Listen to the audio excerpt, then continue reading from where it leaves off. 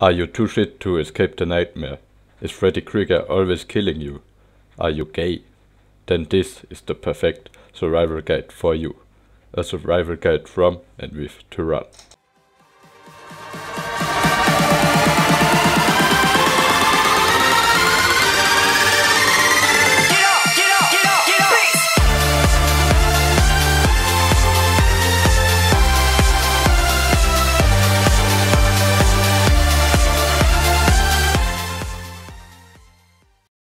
So, because Freddy is invincible, you think you can't know where he really is right now. But that's wrong, you dumb fuck.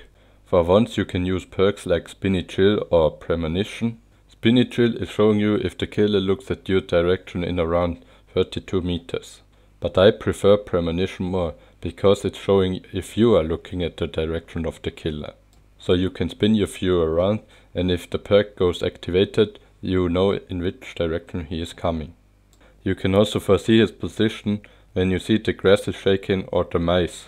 Another good helper are the birds, because they are flying away from the killer too. If you get pulled in a nightmare world, there's nothing you can do to avoid it, not with stunning the killer or with running away fast. But be careful, most of the time if you get drawn into the nightmare world, the killer often stands right behind you. It's good if you use the perk self-care, because you can heal yourself, miss a skill check and be awake. Another tactic is, if a survivor gets hooked, you can instant unhook him if you aren't in a nightmare world. If you are in the nightmare world and out of the killer's range, the killer can still see you, so you have to wake up quickly, with the help from another survivor or miss a skill check from a generator. Saboteur skill checks don't work.